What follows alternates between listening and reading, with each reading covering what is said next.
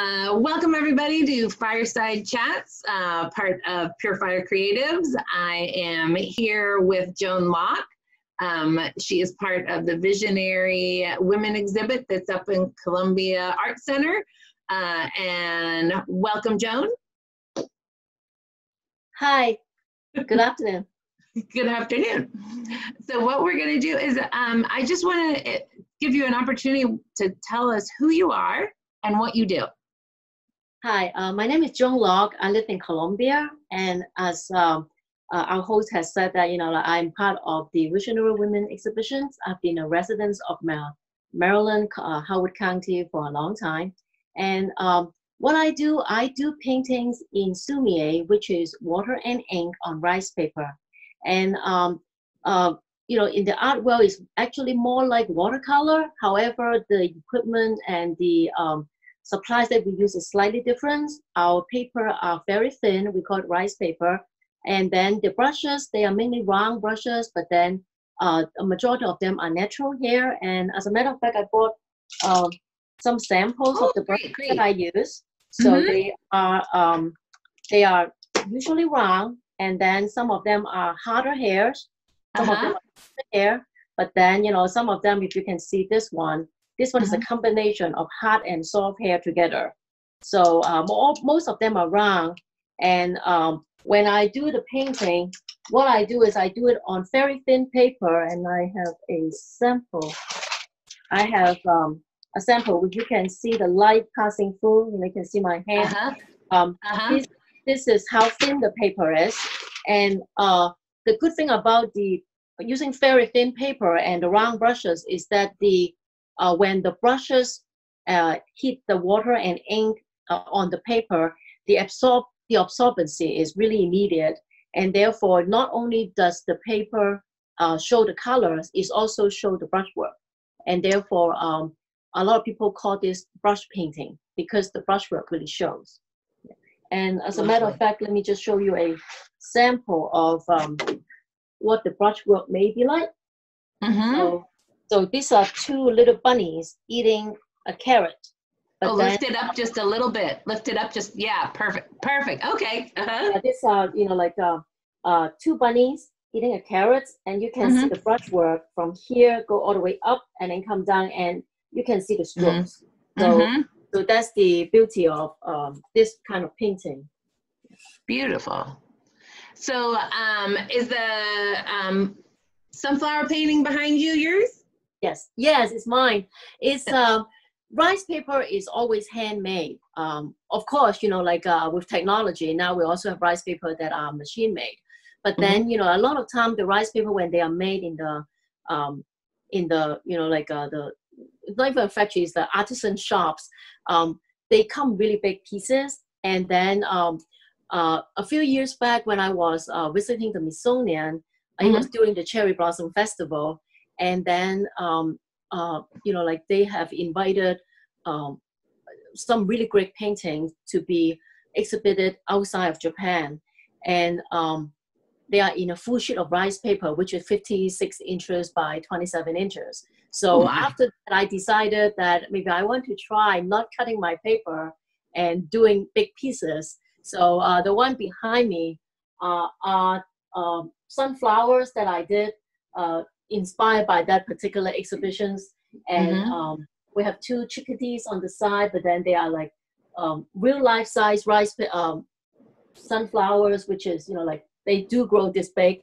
And it's a full sheet of rice paper that I really like that. I think it's really happy, and especially in times that we are staying home, to see, like brilliant sunflower, it makes people happy. Yes. Now, did I understand correctly that you actually have books on how to do it as well? Yes. As a matter of fact, I have a really popular book called Chinese Brush Painting Flowers. And the book was published in English and written in English, and it includes how to paint flowers in the brushwork that I did. And the interesting thing is, after I wrote it in English, the publisher was able to marketed in Europe, and therefore Ooh. the book is in 5 different languages right now. Oh, wow. Dutch, is Italian, French, and also Spanish. Wow, And wonderful. I made it a mission to try to collect all the copies, and I have to say that I succeeded. Oh, good. I went to Italy and got me a copy in Italian. I Uh-huh. was visiting Spain on my vacation, and I collected one in Spanish. A colleague visited Paris last year and collected one in French.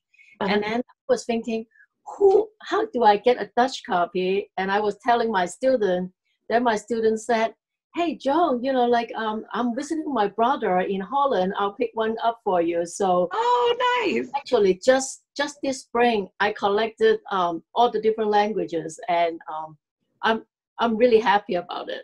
Yeah, of course. Yeah, how exciting is that? That's wonderful. Yeah, it's a very popular book, and as a matter of fact, I flow in like how to paint a bird, and Mm-hmm. have you realized that this is an Oreo? Because I live in Maryland. It'd be like your Maryland background is showing, right? Yes. Can you I think you had something where you showed like the steps you're working on a bird book, is that right? How to paint birds? Yeah. Yeah, after I finished the flower book, a lot of my students said that, Joan, can you also teach us how to paint birds? Then I said, let me see if I have time to do that. And therefore, with work and a lot of competing priorities, I would take a little bit of time to finish it. But I have started working on a bird book, and this is something that I'm working on. For example, this is a cardinal, and I have to say that in Maryland, we see them in our backyard all the time as well. And the bird basically is black. So the way I did it is, instead of doing it very meticulously, I actually use brushwork to represent, for example, this is like one stroke going up. And then you see that the body come down, and the speed of the brush would have different lines and holes in it. We call it flying white. And so the brushwork show, and this would be the sample of how it may look like when it is done. Fantastic. So I hope to very cool. Book soon, but I have to take some time on it because like birds is a lot more difficult to paint than flowers. Yes. They people will know when they're off. Yes. Actually, flowers too. You never know. There are a lot of binders and really experienced gardeners that are coming to see your artwork. Yeah. Well, I try to kind of, when I'm teaching, so I teach like acrylics and watercolor and things like that, and I try to explain that in art it's not like math, in the sense of like you don't have to show your longhand. Do you know what I mean? Yes. And so I'm like, if you know what a lemon looks like, you can paint it from your imagination, because nobody's gonna say, show me that lemon. Do you know? Show me the lemon that you painted. It's off, And so I think that they have flowers have a little bit more flexibility, I think, than birds, because people. A lot of times when we paint flowers and bird, at least for myself, I mean, like when I paint flowers, it's not just I'm trying to capture the beauty when they're in bloom, but in a way, just like the reason why I put the sunflower up today, because sunflower not only is the beauty of the sunflower, but then it represents sunshine, it represents happiness, and certain emotions that people relate to. And then, for example, like in the last month, and like Washington D.C. has a lot of cherry blossoms, and then cherry blossoms to a lot of people represent the return of spring, spring. And then the Howard County, because we are a little bit north of DC, so therefore our cherry blossom actually haven't bloomed yet, but then they will bloom in the middle of April. So I'm sure that people who are coming to Columbia, living in Howard County and the rest of Maryland, they will continue to see different cherry blossom as well. So when we paint the flower, it's not just capturing the beauty, but the kind of emotions that we have with them. And it not have to be happiness. Sometimes it could be sadness. Sometimes it could be mystery. And the same thing with birds. Birds, anything that has a face would a lot easier to accumulate emotions. And birds do have face as well. Although you may not think about it that way, but when you are really getting into painting it, the ways their eye, the ways their face look, does communicate what you want to tell the viewer. Yeah. Well, I used to do pet portraits, and I would literally talk to the portraits and go, "Where are you? Where are you? Where are you?" And I would and then I'd go, "Oh, there you are!" Because you would be like, "That's not quite it, not quite it, not quite it," and then suddenly you're like, "Oh, that's it," And so I totally agree. I think that each little creature has its own little, I don't know if you want to call it like vibe of life or whatever, but they do have their little personalities, Yeah, I do think so too. Sometimes when we put up an artwork, especially because especially the media that I do is watercolor, and so therefore you really don't want to overwork it. And because of that, there are times that you have to stop, and I always tell my student, this is time to get a cup of tea, right? Walk away and then come back to it, and it may tell you what is needed. Yeah, if you stare at it, you may not see it, but then when you walk away and then come back to it, then maybe something is kind of like screaming and say, "Hey, put another flower here," or you need a bird here. Yeah, well, I do think that's one of the hardest things to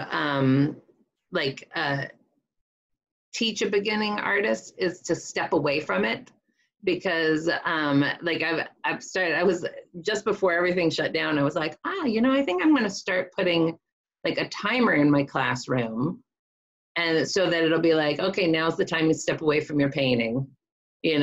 Look at everybody else's, because it's so valuable, but people just forget to do it because they're just so focused on the task at hand. But it absolutely is really valuable.